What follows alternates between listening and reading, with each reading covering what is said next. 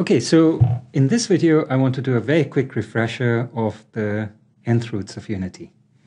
Okay, so let's go back and review some complex notation. So let's say you have a complex number x, which is, let's say it's of the form cosine theta plus I sine theta. Okay, so then our notation for this is we write it as e to the I theta. Actually, let me write it as theta 1, because I'll also write y as cosine theta 2 plus I sine theta 2 is e to the I theta 2. Now we might ask, what's x times y? Okay, so well, we'll get, obviously it's cosine theta 1 plus I sine theta 1 times cosine theta 2 plus I sine theta 2. And if you multiply it all out and you simplify, you obtain that it's cosine of theta 1 plus theta 2 plus I sine of theta 1 plus theta 2, which you could write as e to the I theta 1 plus theta 2. So the interesting thing is, when you multiply these complex numbers, these angles add up. Now you'll notice that here I'm assuming that my complex numbers lie on the unit circle. They have magnitude 1. So what does this picture look like? Well, if you were working on the complex plane, that's the real axis, the imaginary axis. Let's say that's the unit circle. That's the point x equal to e to the I theta 1. So that angle is theta 1. And let's say that's the point y. So that's theta 2. That's e to the I theta 2. So now, where's x times y?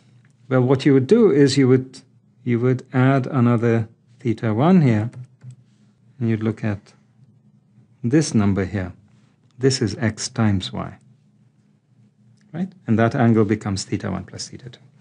All right, so now with this in hand, let's look at what are the complex nth roots of unity. So these are the solutions to the equation x to the n equal to 1. And turns out there are exactly n complex solutions to this. And if you draw our diagram again, this is the complex plane. That's 1. Well, then what you do is you divide this angle 2 pi into n equal pieces. And this would be omega, where this is 2 pi over n. So if n was 12, then these would be all the 12 solutions. That would be omega, omega squared, omega cubed, 4th, 5th, 6th, 9, 11, etc. Okay, so how do you see this? Well, what's omega to the n? Well, if you multiply, if you raise it to the nth power, what you're doing is you're adding this angle to itself n times, and you come back all the way to 2 pi, which is 0, and so that's 1. Okay, so now here are some interesting properties of the roots of unity. So if you look at 1 plus omega squared plus omega to the n minus 1. What's this value? Well, this turns out to be 0.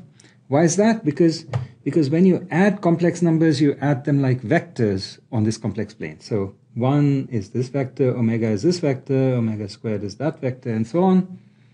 And so if you add up all these vectors, well, they're pointing in every direction, and they cancel out completely. Now, the same thing holds if you were to look at 1 plus omega to the j plus omega to the 2j plus omega to the n minus 1 times j.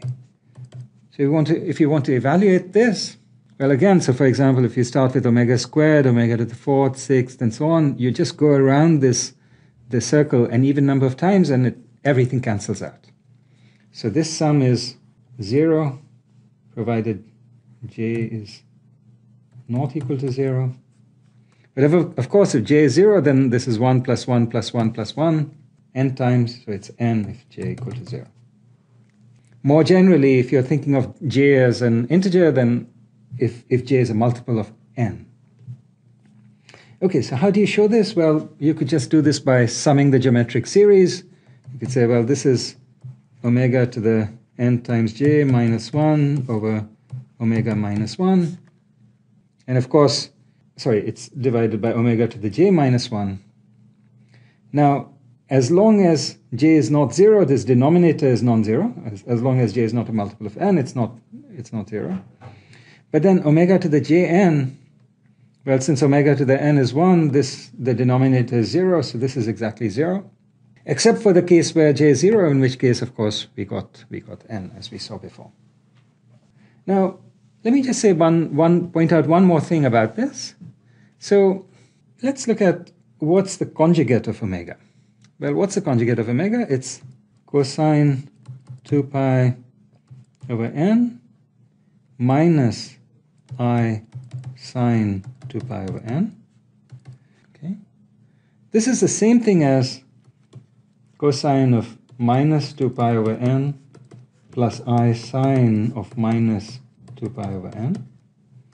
Okay, so if this was omega, this is omega bar. So this is the same thing as omega to the n minus 1, which, by the way, is the same thing as 1 over omega, or omega to the minus 1, because omega to the n is 1. Okay, so what you get is omega bar, the complex conjugate of omega, is the same as omega to the minus 1.